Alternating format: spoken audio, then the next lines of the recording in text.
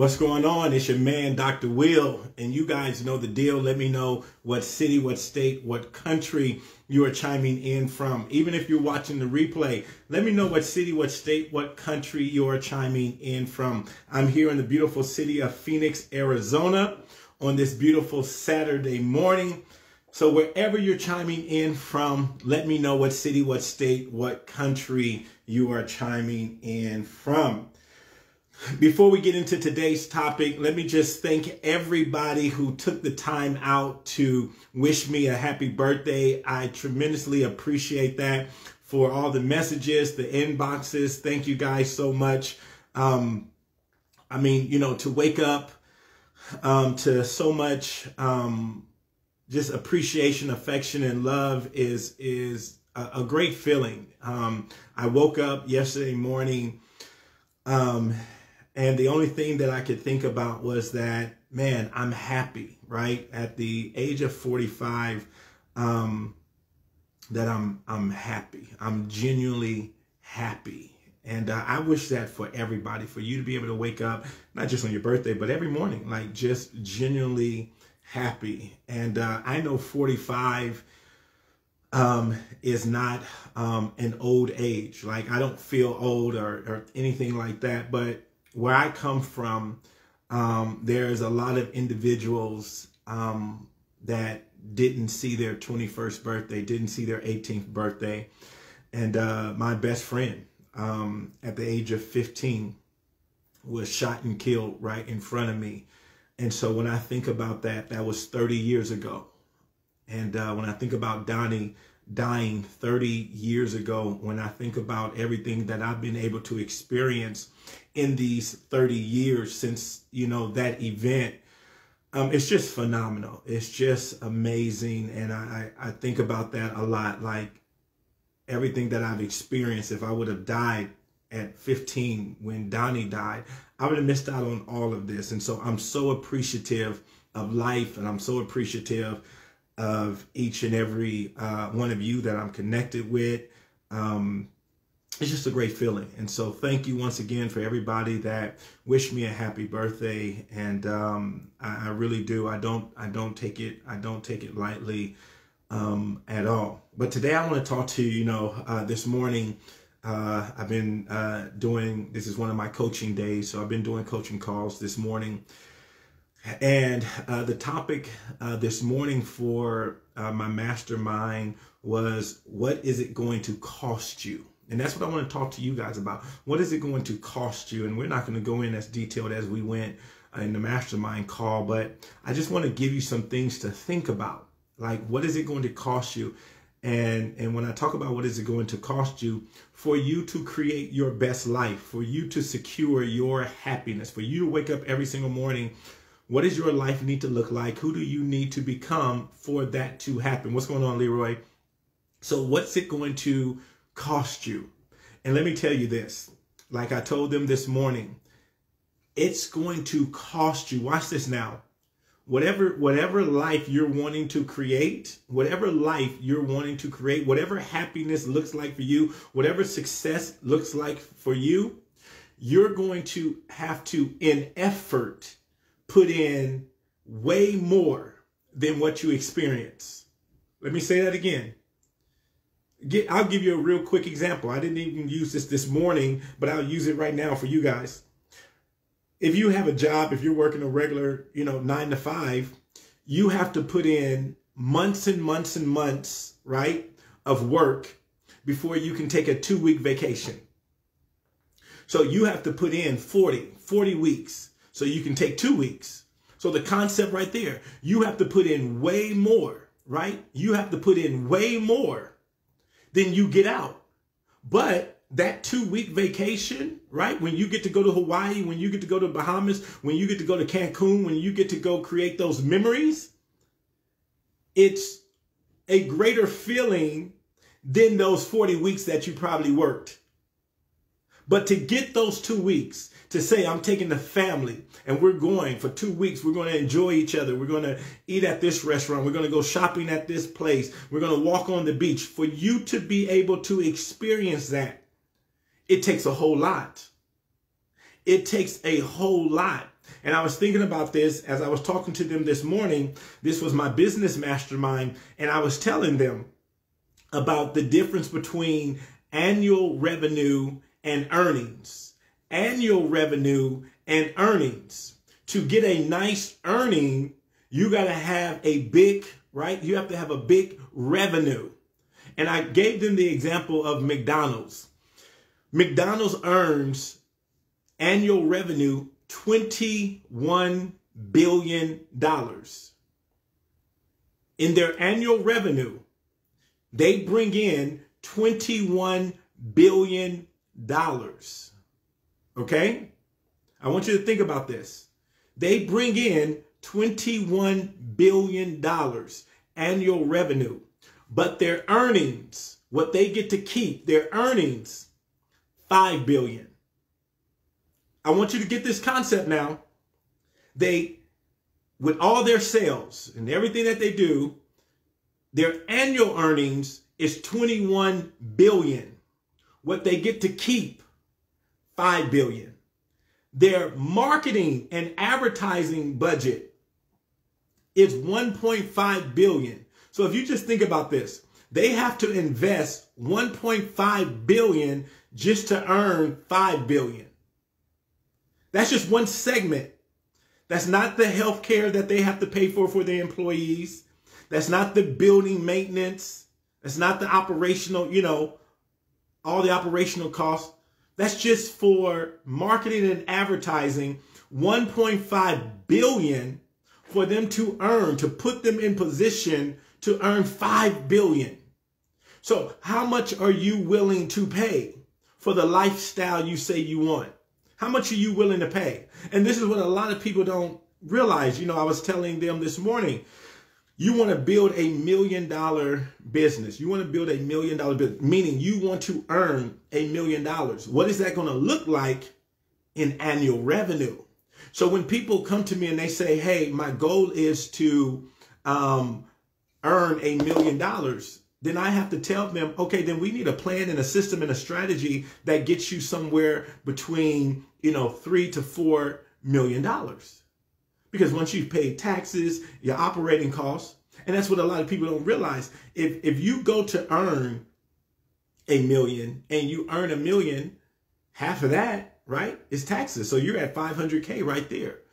That's just in taxes. So now you're $500K. We're not even talking about the operational costs. Maybe if you have a building that you need to pay your lease on or anything like that. So let's say you're paying $10K in your lease, $5K in your lease or whatever. That's $50,000 to $60,000 to $120,000, right? So out of that $500,000, that's another chunk. So once again, you got to start looking at the effort. And when I look at people's effort, the effort is not outpacing what they want to earn. Their effort, their energy is not outpacing what they want to earn. You want to create a phenomenal life. You got to have phenomenal execution. Like you can't be putting in average and want phenomenal. Like if you want phenomenal, you got to go extraordinary. You guys are getting this? If you want a phenomenal life, you got to go extraordinary. Right? You can't even go phenomenal for phenomenal, right? You can't even be phenomenal and want to earn at a phenomenal level. You got to go beyond phenomenal if you want to earn phenomenal. For them to earn $5 billion, they had to bring in $21 billion. 16 billion went to operations and everything else.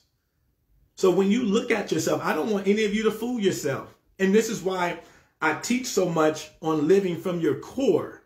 For you to really honestly ask yourself, man, what quality of life do I really want? What quality of life do I really want? Not inspired by anybody else, not, described by anybody else, but you wholeheartedly. You wholeheartedly. Exactly, Marlena. And so I want you guys to really think about this.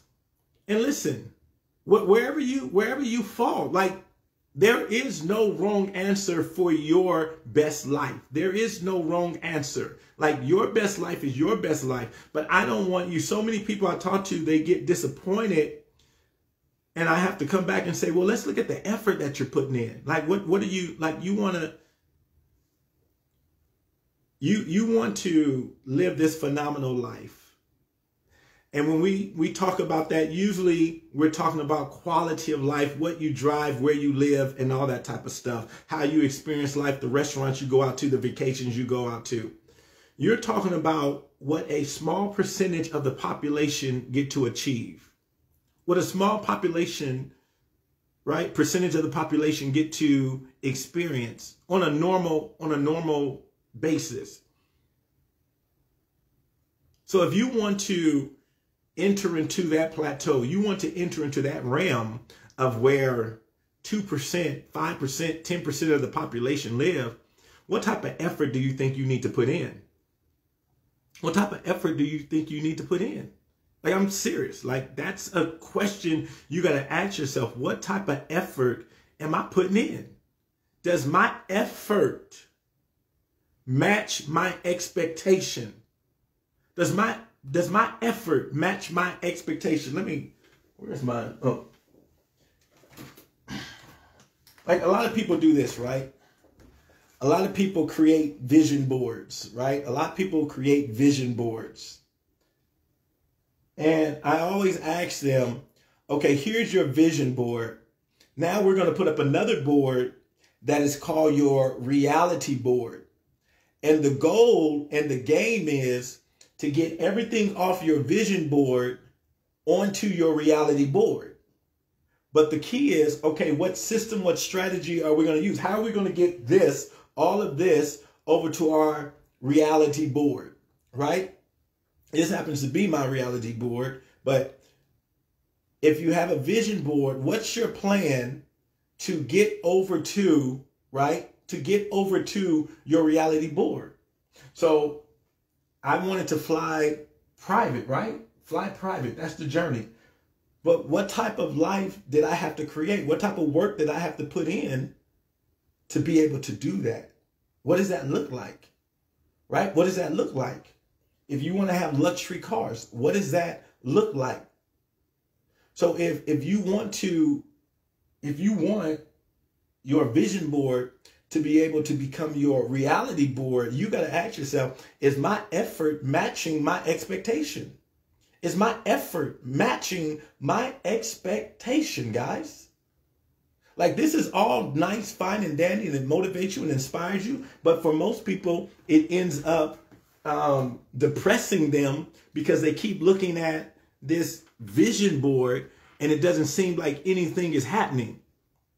But more times than not. And I'm talking about, hey, if you're still talking about, man, I work hard, man, it's another level. It's another level. It's another level of just working hard. The question now becomes, what are you working hard at? What are you working hard at? Right? Just to make this real, I want to make this real plain. Man, I want to, let's say you say, man, I want a vacation in the Bahamas for a whole month. I want a vacation in the Bahamas for a whole month. And you're saying to yourself, I work hard at my job. I work hard at my job. Well, you got to ask yourself, okay, if I'm working hard at my job, is the result of working hard at this job going to produce the opportunity to vacation a month in the Bahamas? I don't know. You gotta look at your life. You gotta ask yourself. I don't know. You gotta ask yourself. Right? The answer is in the question, right? So you may be working hard, but, you know, let's look at it and say, I'm working very hard, but based on my position, the highest raise that they're going to give me is XYZ. That's the highest raise they're going to give me. Like, the sooner you guys start asking yourself these challenging questions, you can make the right moves. You can make the right moves. I remember I was in the military, and I'll let you guys go after this. I was in the military. It was time for me to re-enlist. I had done 6 years already. So I would have 14 years to go to retirement. I would have 14 years to go to retirement. I looked at how I wanted to experience life, what I wanted to experience out of life. And I asked myself, okay, I can give the military 14 more years, and then I can collect a retirement check. And then I looked and I said, okay, if I did 14 years, and I looked at it, I said, okay, here's the pay scale. If I went all the way to the highest, I said, at that point, if I became a sergeant major, right? If I became a sergeant major from where I was at that time, if I became a sergeant major in the next 10 years, right? In the next 10 years. And then from there, that would put me at 14 years and then have another 6 years before I retire. I looked at all the pay. I looked at what it would amount to. Then I said, okay, if I retired at this age and if I lived another, I would retire at 40 at that time. If I lived another 40 years, that would be 80. So I looked at that and I said, I have 40 years and then I have these 14 years. So in 54 years, I looked at how much I would have earned by retiring, by how much I would have made in that next 14 years. I looked at it. I had to ask myself, Will, in 55 years, do you think that you can earn, and I'll never forget it, I wrote it down, $2.7 million. That's what it would have all added up to if I would have stayed in the military and I would have retired and then got my retirement check for the next 40 years. It came up to $2.7 million. I asked myself this simple question. Do you believe that in the next 55 years, you could earn $2.7 million faster than it would take you the 55 years to earn it going that route? That was my simple math.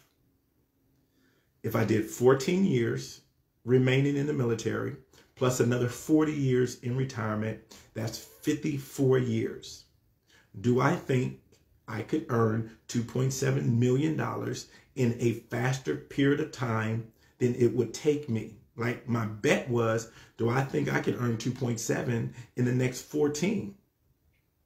Because when I was in the military, although there was nothing wrong with the military, I loved being in the military, as it related to pay-wise, no matter how hard I worked, no matter how early I came in, no matter how late I stayed in, the salary was the salary.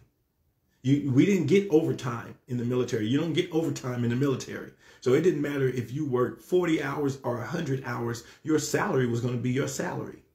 It didn't matter how less work you did, how much work you did, your salary was your salary.